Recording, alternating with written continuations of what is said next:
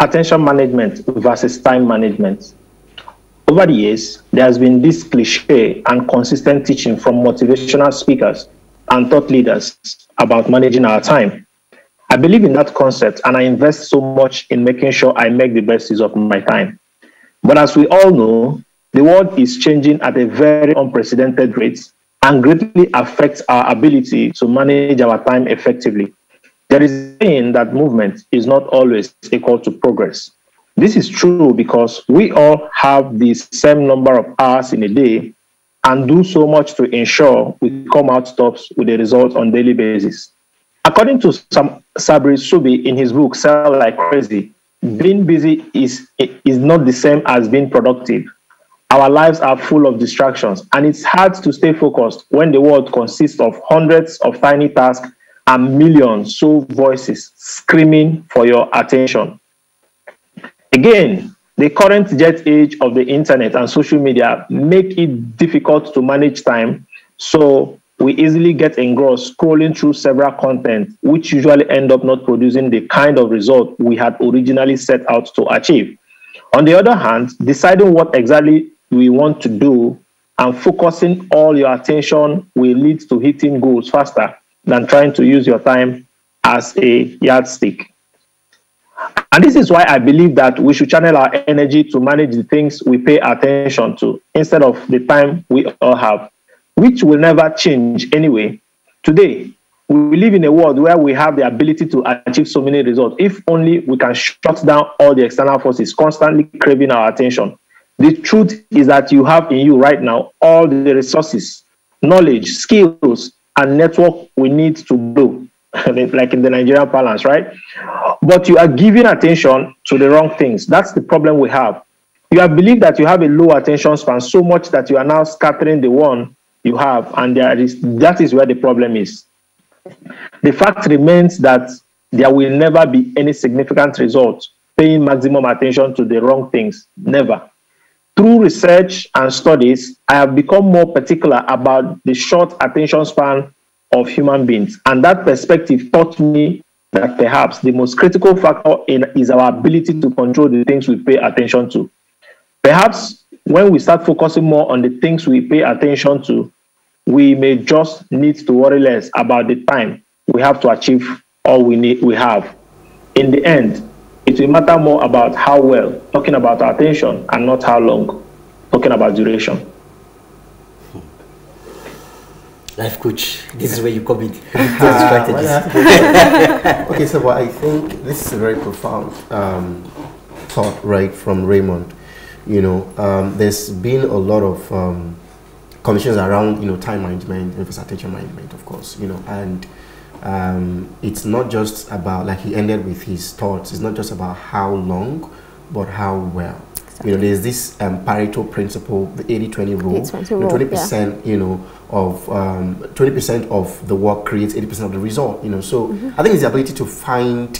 I always say that being busy doesn't amount to productivity. You can be busy and not productive. So it's not that I'm busy. What are you busy on, right? Being able to find out what are the important things in your life that creates, you know, the highest impact, and then shifting your focus on that. I think time is living its life, right? Time is just moving, doing. When people say, "Oh, I didn't do this because I don't have time," we all have time. Time is living its life. So I think we should all also live our lives. So what we do is to pattern our lives according to time, right? I mean, by the time we're done with, you know, with this conversation, the time would have gone beyond what it was now. Yes. So it's really about finding those high impact stuff and then zeroing in our energy on that. I think in addition to that, whilst we find the high impact stuff, it's important that we also remove or consciously remove the low impact stuff. True. Because I mean, there's the consciousness, or there's an assumption that we feel like, okay, once I'm focusing on the high impact stuff, the low impact stuff are not just going to be there anymore. But you know, you have to consciously tell yourself, I'm not going to do certain things. Sometimes it might even be as responding to certain mails that are not urgent and important at that point in time. There's this chart that I remember being taught some time ago, urgent versus important. Yes, and so you pick the four quadrants. So it's important to find where you play at every point in time, and understand the activities that you do that will help you yield the results that you want in life. Because at the end of the day, like Raymond mentioned, we have just, time would never change. It's going to always be 24 hours every day, forever. So we just have to learn to maximize that 24 hours that we have in a day to achieve whatever it is we want to do. Just before Elijah chimes in, sorry Elijah to cut in. So I remember this, I normally say in all my training sessions, I'd always say that, you know, when we were born, we had 24 hours, right? And our job description was just to maybe cry, sleep, eat food. And then we grew further. You know, the JDR, we're running errands for our parents and all that stuff. We grew further, we got into school, we have to be more responsible and all those things. Yeah, within the same duration, within the same hours. Yeah. So our time never increased. So here's what I got from the intelligence there is that, you know, to be more effective in life, we need to be more efficient. And efficiency is doing more with less time. With less time will give you more time. Exactly. You figure out how to do more with less. Sure. I see we all read the same literature. You quoted 80-20 rule from Brian Tracy's book. You also quoted urgency, the quadrant, urgency, important, not important, and all those things. Well, what I'm going to say is that we should always learn to work smart, not necessarily hard. First things first, there is the obvious waste of time. There are some people that actually sit down and do nothing, perhaps engage in unproductive activities. That one is very obvious. But I want to come to the subtle aspects. The subtle aspect is that there are some persons that are actually doing something good, which is great. If they don't do it, they won't put food on their table. But the mannerism in which they go about it is sapping a lot of energy time. And taking more time. It's not efficient. So it's subtle. To them now, they are working hard. And there's a saying that goes that if you do what you always do, you get what you always get. And every day they keep moving in cycle. Every year they keep doing this the same way. They sweat and toil, but no growth. But yeah, they are doing something great. And if they don't do it, perhaps their family will not feed. But then they have to be subtle about it. That's where smart words come in. How can I introduce some other mannerism? It could be maybe some machineries or delegation or some things you need to subtly engage. Or maybe there's some aspect of the work you are doing that you think you should not do again because the outcome is not reasonable. So these are things you need to consider so that you have enough time to do less and have time to rest.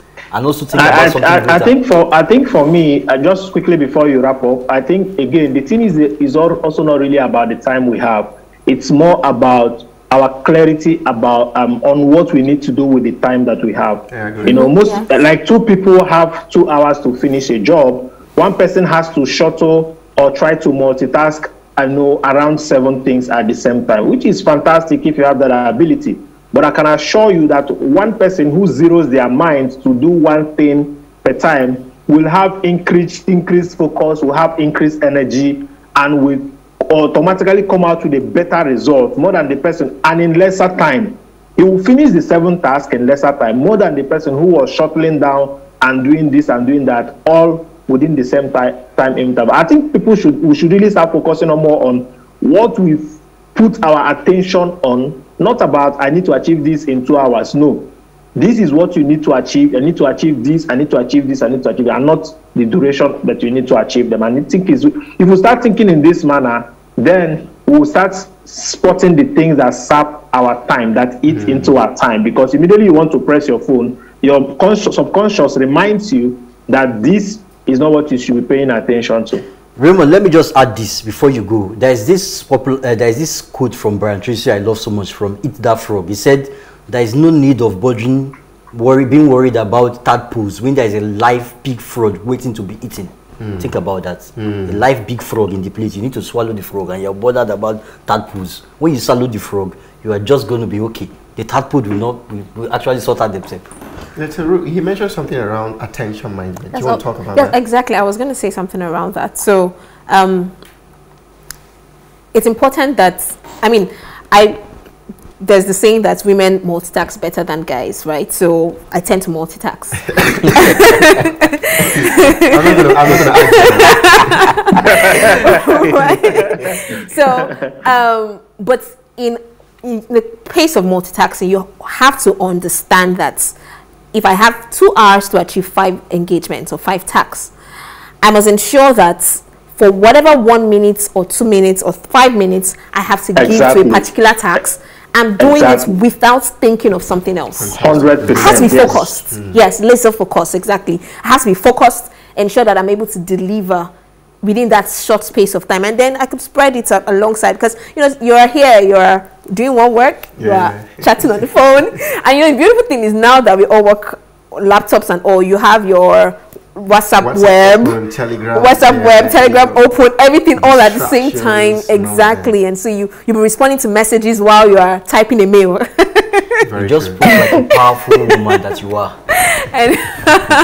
And in most cases, it affects the quality of our work finally. Exactly. Very true. Attention span is really dropping. So Raymond, that was really a very thoughtful stuff, because again, people go on Instagram and then they are scrolling very fast. So attention span is really reducing. Again, there's this field in marketing that talks about once you can control people's attention, you can control their emotions. Exactly. Then you can create that trigger to buy from you. I can even control their perception, lives, everything. Everything. So buying people's, so you need to this is a full masterclass now. I want to buy your attention. You need to buy people's attention. Exactly. And that's what brands successfully do, to buy attention of people. Perception. Engaging control, videos, influence, stuff like that. Exactly. Yes. So perhaps manipulation too. Of course, at the end of the day, by the end of the day, you make me buy what I never wanted to buy in the first place. So I could say I was manipulated. Okay, so Raymond, you can close out. All right, Ruth is next after the break.